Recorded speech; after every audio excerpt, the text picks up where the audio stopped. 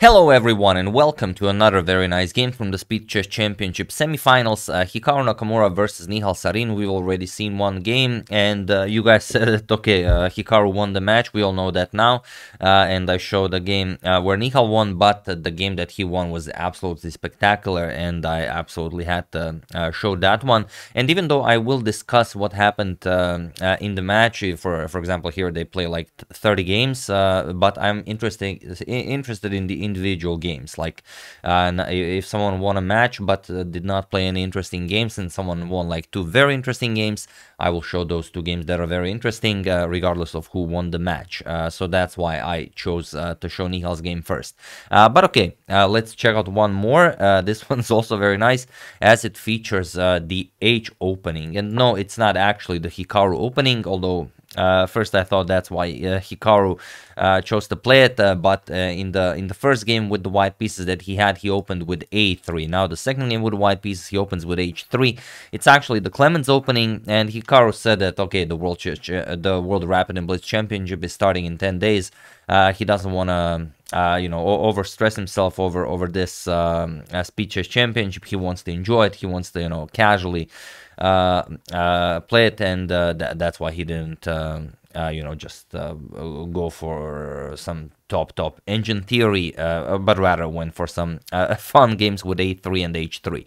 But okay, still you have to play against him. It is Hikaru, he's over 2900, and Nihal replies with pawn to E5, and it's a very principled reply to the H pawn as it grabs the center, and white really didn't do all that much with the H pawn. And okay, C4 by Hikaru, knight to F6, we have knight to C3 and knight to C6, and already as of move 3 we have a completely new game.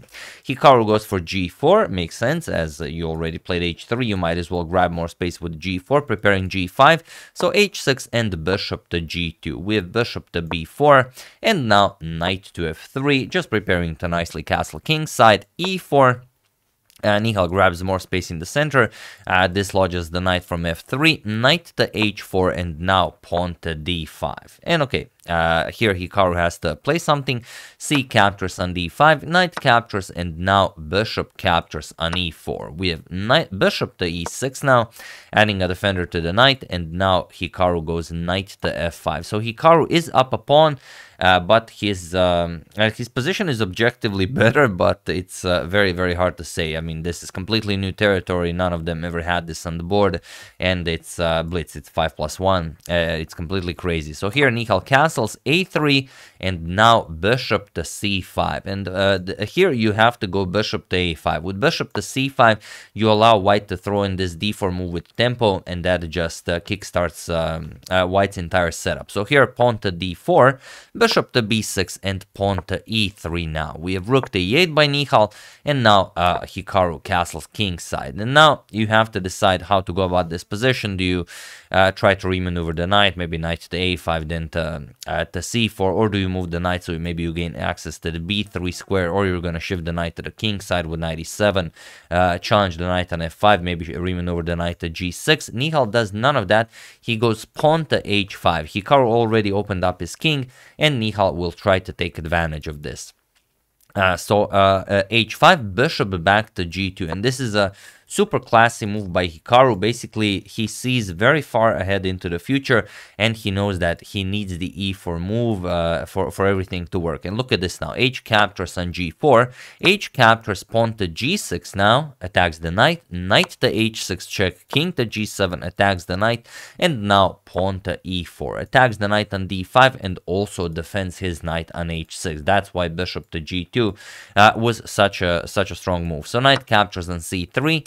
B captures, and now bishop to C4 goes after the rook here, rook to E1, and queen to H4. And look at Nihal's position now. The bishop pair, absolutely beautiful. The queen excellently placed on the H file, the rook on the E file, the other rook coming to D file. Seems like it's a dream position, but it only seems that way. In reality, Nihal doesn't really have a good move here. Hikaru plays G5, he cements his knight on H6, and now rook 8 to D8, sort of fully completing his development, but Hikaru just plays queen to F3, and there is no way to increase the pressure for Nihal. it only looks good, but Hikaru's center is so strong, you just can't do anything against that. So here, the problem is the f6 square, and even if you move the king, let's say king to h7, you don't even have to capture on f7. You can play knight g4. Now you're gonna get the knight to f6, fork the rook and the king. If you go back, then queen to f6 check. Is just a really bad position for Nihal. So instead, he tries knight captures on d4.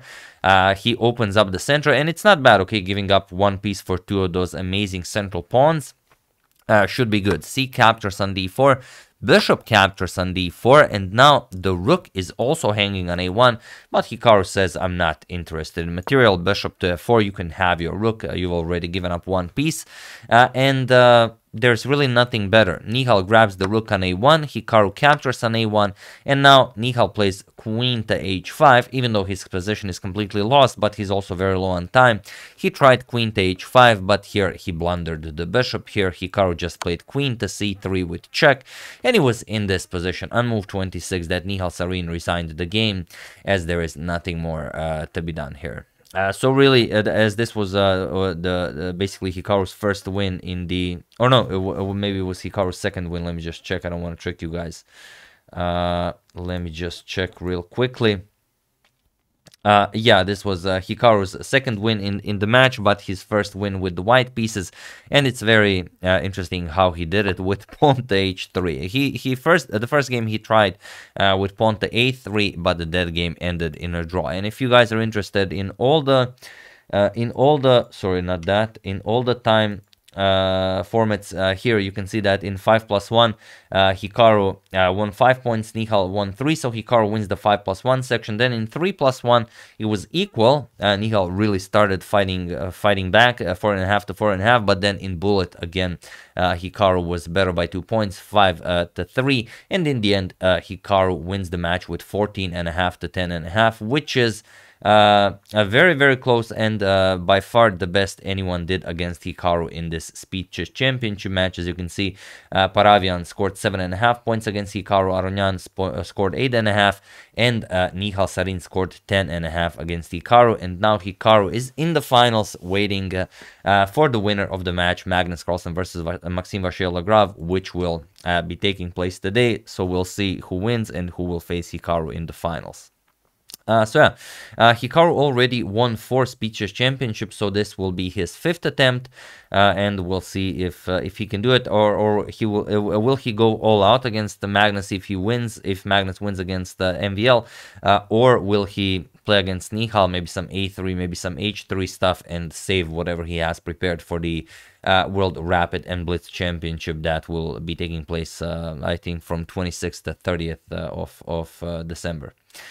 That's the game and a little bit of extra info about the match. Hope you guys enjoyed that. And just because someone plays h3 against you doesn't know it's necessarily a bad move. Like it's bad if your opponent plays absolute perfect moves, but you know you're gonna play g4, you're gonna fianchetto your bishop, you're gonna win the full center like Hikaru, and the black could be very well struggling for his life the entire game, like was the case here. Once again, hope you guys enjoyed it. I would like to thank Chris Robert Picard, Sapan Bhatia, Sarah Hamilton, Jonathan Hirschi, and Codesbox for a contribution to my channel. Thank you a lot. I really appreciate it. As usual, you can check 2 of my previous videos here. Thank you all for watching, and I will see you soon, continuing to check up on your wonderful suggestions and whatever else happens in the chess world. Thank you all. I will see you soon, and have an excellent rest of your day.